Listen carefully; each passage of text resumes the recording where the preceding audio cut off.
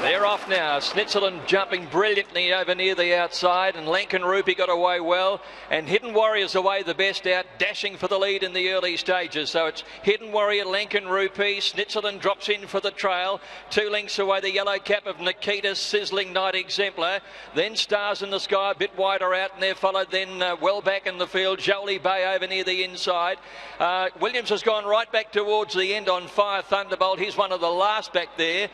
Shelford's just ahead of him as they come along now and head towards the 600 metre mark, and it's Hidden Warrior over on the outside in charge of the race. Snitzelin looked to be coasting along pretty well second. Sizzling Hand in Nechita coming up through the inside.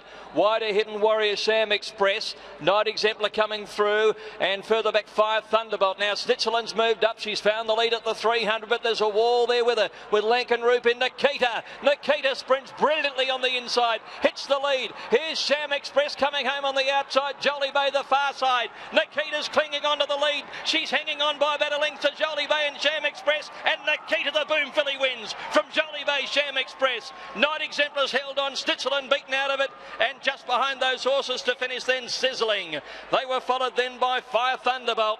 Back behind them was Lankan Rupee, and then came Shelford, Stars in the Sky, and Hidden Warrior after leading last home.